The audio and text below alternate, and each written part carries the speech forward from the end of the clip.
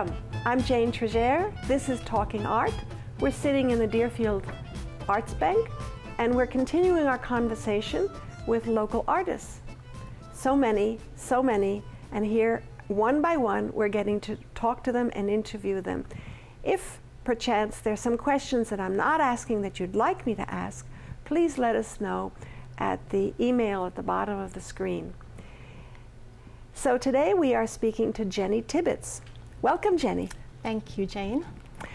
So we're going to look at a lot of beautiful art. Beautiful, and the colors are just right for this season, I think. But first I'd like to ask you, I ask everybody, where are you from and what brought you to this area of the world?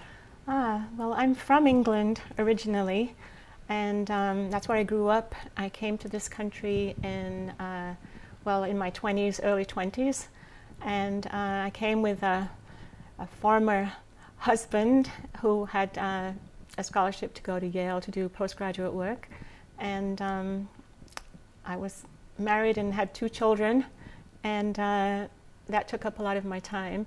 And later in life, he and I parted, and I realized, actually I had been to art school in England for about 2 years, and I regretted that I hadn't continued with my education. And so when I was a single mom, I went back to school here in the States, and very, very gradually was able to get my bachelor's degree over a long period of time in art. But you continued, you did something more than that. I did. I just kept on going, basically, and got my a master's in art education and then an MFA in painting. So it's a long period of time. A long period of time. Yeah. Were you teaching? I was part-time teaching at UMass when I was at UMass, because when you're a graduate student there, you actually get to teach courses there by yourself, which was nice. I also taught part-time. You were teaching studio courses? Yes. Or art studio? Studio courses, yes. Mm-hmm. And graphic design, actually, because that was my specialty as an undergraduate. And I'd also been employed as a graphic designer, so I had some experience and I was able to teach. Was it going to UMass that brought you to this area from New Haven? From New Haven. My husband, I remarried, which was nice after quite a long period of being a single mom. And so with my 2 children, he and I decided it was really good for him to take a teaching job at a boarding school. So actually he was employed at, and still is employed at, Northfield Mount Hermon School. And it was great for me because I was sort of freed up a little bit to do more of my own work and not have to be constantly thinking about being a single mom and providing and so forth. So is that nice to have a patron? It was very nice, yes, and still is very nice. Yeah. So and a husband too. And a husband too. Yes. Yeah. Well, a partner in life is very important. Right. Well, what you said you studied art in England, mm-hmm. So that was a direction that you knew you were going to be going into. I always did love art, yes, making paintings but mostly paintings, yeah, and drawings, yeah. Ever since I was a little tiny child, that was like my go-to thing. I loved just losing myself in that kind of world, yes. So I never really wanted to do anything else. Parenthetically, everybody I interview says that. Is that right? So the question would be, is everybody I interview meant to be an artist, and that's how they started, or does everybody paint and draw, and some of us continue being mm-hmm. artists and some of us do not? Mm-hmm. I'm not going to do that research, right. But it's an interesting... It is a good question, yes. Yeah. So, so now we've got you teaching art. Yes. And did you teach beyond when you were a graduate student? Yes, I taught at, well, once I got out of and finished my graduate degrees, by that time my children were ready to go to college, so I needed to bring in a paycheck, a decent paycheck. So I got a teaching job at a middle school where I was the only person. I was the art department, and I stayed there for 2 years. It was very hectic. I had 500 students that just kind of came through every week, and the behavior problems were pretty hard to deal with. So I didn't feel like I was really teaching art so much as, you know, sort of a little bit of art with the kids who really wanted it, and a lot of sort of, you know, keeping things together with behavior. So I did that for a while, and then I got another job teaching both high school and middle school, and that was better, more interesting for me, because the students were a little bit more interested at the upper levels. And unfortunately, as you know, probably with education and art education, there's a lot of budget cuts in my district. And even though my job wasn't cut, another person's job was cut, and she'd been in the district much longer than I had, so she was able to take my job. So that's just the way the contracts are with schools these days. So, yeah. Okay. So I ended up not That's teaching. the end of the teaching. Yes. Mm-hmm. But the beginning of really spending your time painting. Right, right. So I understand that what we're looking at here is fairly recent, from the last 3 years. Yes, most of it is. But right. that you have actually much larger pieces. Oh, yes, I do. That we don't have here right. to show. Mm-hmm. Yes. Okay, well, we're looking at Jenny Tibbetts' recent work from the last 3 years. Yes. And I'd love you to talk to us about it. Should we begin with some of the older pieces that are here? And older, we're just talking about 3 years ago. Right. So I think that's over here on the yes. far left. Do you give them names? That one is called Backwater, and it came from, I was driving from Brattleboro to where I live in Northfield, and there's some beautiful areas of the Connecticut River that are sort of backwaters. They're not, they sort of come off the main flow and make these nice areas, and so I was really quite fascinated with those. And let me ask you something. Do you stop and paint there, or do you photograph no, and go home? I tend to photograph, yeah. So you're working off of a photograph? I work off a photograph, but as you can see, it's not very naturalistic. And so I sort of interpret the photograph in my own way and simplify a lot. And we're talking oils here. Yes.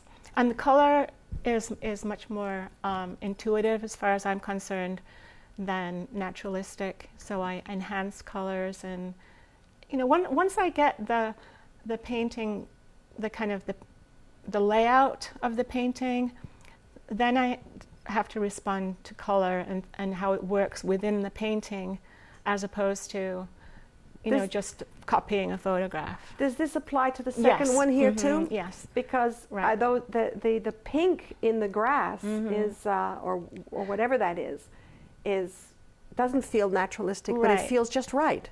Well, it was fall, and there were a lot of pinkish, orangish, brownish colors on the ground, and I just sort of enhanced those colors to make them the way I visualize my own interpretation of the landscape. Yeah. So you go around and you see something that really captures you. Therefore, you capture it on film. For the most part, yes, I do. So you always go around with a camera? I try to have one in my car, yes, at most times. And sometimes if I don't, I'm very upset, because I'll see something and I'll go, oh, I don't have my camera with me. And, yeah, it's hard for me to go out into the field and do plein air painting. Why is that? I find it very hard to interpret. It's more of a kind of when I'm in my studio, I feel much more at ease and much more sort of contemplative, and I can translate things more internally. Whereas when I'm out, there's so much stimulus out there in the landscape that it's sort of confusing, and I get a little panicky. So I think I do better. That's very interesting. It's hard to focus on a small area when there's so much out there sometimes. Well, the other thing also, it seems to me that a photograph already is framed. Yes. And when you're out there, the picture is 360 degrees. Yeah. So, and then quite often I crop in my photographs too. Like I'll photograph something and I try to focus on the composition. And then when I get home and I look at them, sometimes the compositions are not as tight as I want them to be, so I'll crop in more, or I'll crop an area that I like. So which one should we talk about next? What's logical here? Logical? Maybe well, something behind us too? Yeah, we haven't talked about abstract paintings, which is sort of where I really wanted to be when I first started painting. I felt like abstraction was what really spoke to me, because I could make up the colors and I could make up the compositions. And well, so let's talk about, I'd like to talk about the one that's behind you, actually. Okay, this one, yes. Because it seems almost landscape-ish. Yes, possibly. I think there's definitely relationships between these, and especially with my barn paintings, I think they kind of... Up here? Yeah, there's quite a bit of shape. So similarity. Should we start with the abstracts? Go ahead. Tell us how you compose that, or right. why you compose that. Well, I usually start just sitting at a desk with oil pastels, and I start kind of scribbling and and then I kind of go into my own world. And with the oil pastels, I just put colored shapes down, and sometimes I'll take my thumbnail and I'll scratch into it an area or something else, and I'll just keep changing and changing and changing. And when I get something sort of about this size, then I feel like there's a composition there. I usually say, okay, and I do maybe 6 or 7 in the same period of time. With oil pastels. Yes, right. Because they simulate oil paint? A little bit, maybe, yeah. The colors tend to be a little garish. Sometimes I probably should invest in some more expensive ones, but I can move it around and really kind of physically get into the material. And then if I like something, I'll say, I think I'm going to make this into a bigger painting. So I'll paint it on a canvas at another point in time. And then usually when I get to that point, it's interesting how something small tends not to look as good when it's often anyway, it doesn't look so great when it's on a larger scale.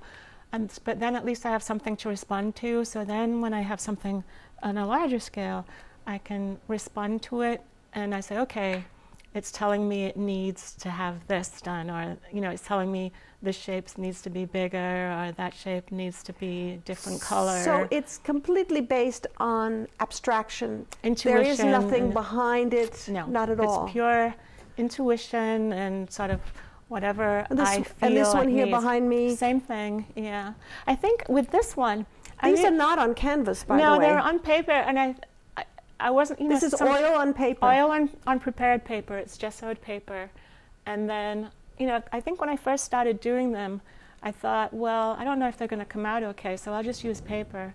And, then I don't have to waste the canvas or something. And then if I liked them, I thought, okay, now I've got these on paper. So I mounted them on a board. And then I just put them in a frame. So they're... And originally had glass over them, but I didn't like them with glass over them. So how do they relate to these shapes that are not abstract? Well, they are abstract shapes, but they happen to form abstractions into a barn or a house. Yes. Tell us about this one and that one here. And that one. Well, this one. Let's talk about the one above you here. Sure. I was doing these abstractions, and I thought, well, nobody in this is sort of a practical thing, but in Western Massachusetts, it's hard to market abstraction like this. There's not a lot of call for it. And I love the barns. I just love the local barns. And I thought, well, maybe I can do these and not have them look too sentimental and too, they're realistic, but they're still sort of abstract in a way. And so I simplified shapes and changed shade into color, like purple and so forth. And I got involved with the idea of how do I paint the surface of a barn, the wall of a barn, not do all the boards and every little detail. And so I sort of looked to these kinds of paintings. The abstraction. Yeah, so to really you went back to your fingernail. Kind of, yeah. Sort of, how do I do a surface and make it look interesting with paint, and not do all the individual boards and all and that. So that was sort of like what interests me a lot with the barns. So it's a bit of an abstraction. They're too. Very appealing. Thank you. They're very appealing. Thanks. Maybe we should discuss this little threesome over here. Does that fit into the same category? Yes. I think it's a little busier than most of your things. It is. Even more realistic. It's more realistic, and I'm not sure that's not really where I want to go. I don't want to become more realistic. I think I was interested in seeing if I could paint water. And the reflection. And the reflection, right. It was kind of as simple as that. And I thought, well, maybe I can do these nice little buildings and just have them be really simple and not too detailed. I think you can paint water. It came I think out you did really quite well. Yes. I photographed, it was, I think the other thing was my impetus for that was that one day I went down to the Connecticut River, Unity Park, and that particular day the ice on the river was so interesting because it created these horizontal bands, and it broke up the reflections, and so I took a few photographs because that was what interested me, and so the rest it really grew out of that. And I thought there was definitely a relationship between like these two paintings with the horizontal bands and that sort of geometry in a way of the landscape. What do you call this one here? That one is called Fall in the Valley. Well, that's Fall in the Valley too. Which one? The one you told me had all the one with the pink. No, that's birches. I see. That's Fall in the Hills. Yeah. And the birch. So this is Fall in the Valley, which is, it comes from right near where I live in Northfield, actually, part of the Pioneer Valley. Sort of, I was up on one side and looking across. Well, I like that one actually nicely with this other abstract that we have it right next to. This is I don't know why exactly the yellow, the little bit of green, the bit of the purple that's in the hills next to the purple in this one here too. So I see. I think I see what you're trying to do. I think I'm intuitively I respond very much to sort of horizontals and color, and these sort of geometric shapes that, and then I like this. I like the way this has like a big shape, and then it has these sort of little shapes on the side, things like that. Sort of is also the same on this one too. Compositionally, I like that big yellow area, and then the smaller areas around the edges. So that takes us to your urban landscapes. Yes. And 4 of them were in the landscape exhibit we had here, and one wonders why I didn't take the barns. Somehow I took the urban ones because I didn't expect anybody else to be doing urban. Yeah. And in fact, I have very few, striking barns. I wish I had taken that barn, for instance, right there. Yeah. But that's okay. Maybe that's less landscapey and more building. This one here, the red one here with the landscape behind it. So you said you lived in New Haven. So, but this is not New Haven. This looks like New York. It's Brooklyn. Yes. Yes.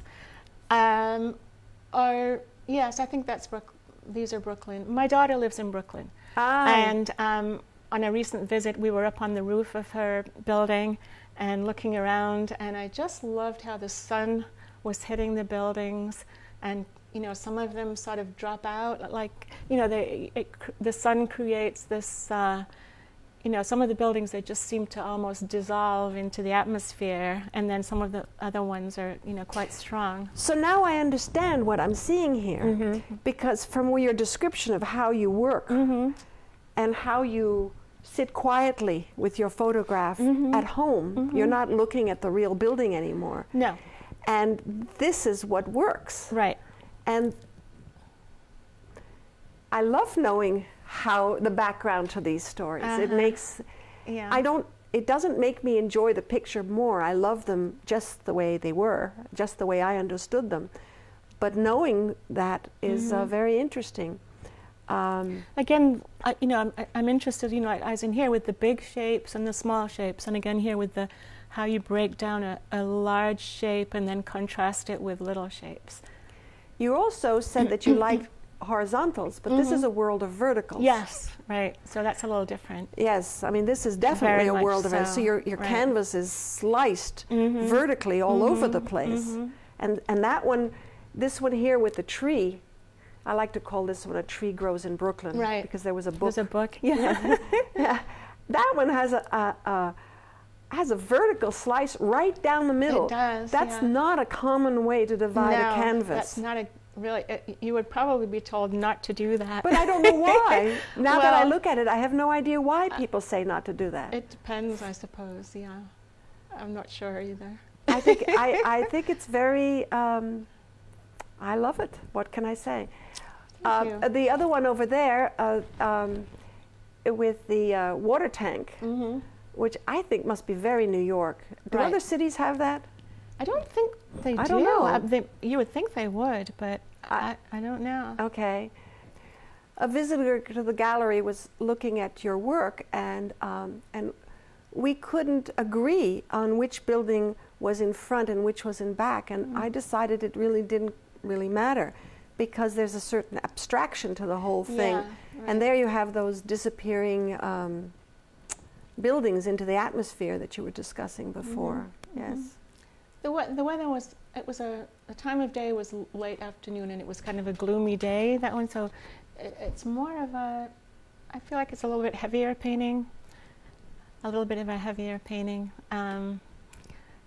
Heavier? Well, I was enjoying the brick buildings. Oh yes, the Brooklyn sort of architecture with the rather solid solid brick. Yeah, that's true. The others don't have that effect so much. Right. So tell me where you're going with this? Well, I wish I knew. And this is all oils. We're all talking oils. Yes, they're all oil paintings, and I do pastels, but they tend to be more sketches. I definitely like the medium of oil paint. With these buildings, I've been taking some photographs of local mill towns, because I don't always have access to New York. I'm going to go back and take some more, but there's Shelburne Falls and Bellows Falls, and I have something on the go at home right now that's Bellows Falls, and I'm trying to sort of interpret those local sort of urban areas in the same sort of way, and I'm not sure how that's going to, it's a journey. I'm not sure whether they'll work or not. I hope they'll work, and everything, a journey sounds a little bit hokey, but I'm not really sure where it's going. This is your journey I want to know about. Yeah, so originally when I started doing these, I wanted them to be a little bit more abstract even, and bridge that gap even more. So I wasn't sure whether I was going to blend these colors more or just keep them separate like this. So, there's all kinds of things in my mind, to try. Do you experiment and then discard? I mean, are you willing to try something and say, oh no, this doesn't work? Yes, plenty of paintings don't work. Yes. And do you just paint over them? Sometimes they stay in my studio and for months, and I'll say, oh, I think I could make that work. And I pick it up and try, and occasionally it doesn't work, and then sometimes I'll just take the canvas off and reuse the stretcher, which is a nice thing about oil paint too, is that you don't have to discard. I mean, you still have a stretcher that you can re-stretch. So it's not the stretcher is the frame. Yes, underneath the canvas, right. So I might just put new canvas on it. I usually don't paint over. Occasionally I do, but sometimes the paint buildup is just too much, that you don't get a really good surface to work on. Well, people like different kinds of surfaces. True. Some artists even muddy up the surface so that they can get more. Right. And others like it silky smooth. Silky, yeah. Right. I could probably thicken up a little bit. here and there. Really? What do you mean by that? I mean, you know, I could build up more layers and still, if I needed to. These are not really thick paintings. Right. Yeah. I don't know where it's going to go, Jane. Okay. Now, I also wanted to ask you about size. Ah, yes. Yeah, because you said that you worked in very large size. Mm-hmm. What were you doing in the very large sizes? When I was in graduate school, we were sort of encouraged to paint large, or it just seemed like the thing to do. I painted some very large figure paintings, again a little bit abstract, and it's very cumbersome to have these large canvases that people can't really have in their homes, and gallery, you can only show them in like a really big gallery, really. So I had quite a lot of abstract paintings, you know, like 6 feet or 5 feet by 4 feet or something, and it's tough to you know, you have to keep them in your basement, and then occasionally you get to show them. But it's more of a practical nature to to make them smaller and more accessible, and it's easier for me to transport them too. So well, there you go. Those are all very yeah, practical right. reasons. Mm-hmm. Well, thank you for sharing this information and these beautiful pieces of art with us. I feel energized from this. Well, thank you. And I love having them in the gallery, and I look forward to other possibilities. I am thinking of a show called Boxes, Houses, and Shrines. Oh, that sounds interesting. Houses, yeah? Yes, that sounds great. Yeah. I'd be very interested. Jenny Tibbetts, thank you very much. Is there something I didn't ask you that I should have? I don't think so, no. No? No? Thank okay. you. Okay, Thank good. you, Jane. That was That's sweet. great. So to the rest of you, thank you for being with us. I'm Jane Trigère. We were talking to Jenny Tibbetts today and looking at her art, and next week we'll be looking at someone else's art. We're here at the Deerfield Arts Bank, and this is called Talking Art.